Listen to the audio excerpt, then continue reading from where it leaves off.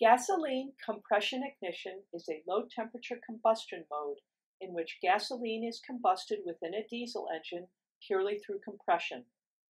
Due to high levels of premixing and sequential autoignition versus diffusion combustion, gasoline compression ignition produces less soot and oxides of nitrogen compared to diesel combustion.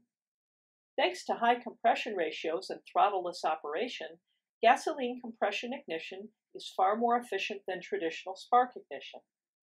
Argonne is performing both experiments and computational fluid dynamics simulations to develop a fundamental understanding of the gasoline compression ignition combustion mode and devise appropriate control strategies.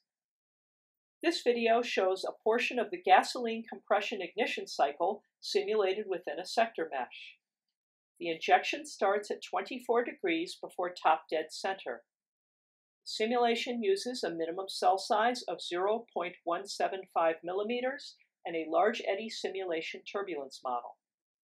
The video attempts to show the correlation between ignition location in terms of temperature and local equivalence ratio. The video shows that in this particular case, ignition occurs around an equivalence ratio of 1.0.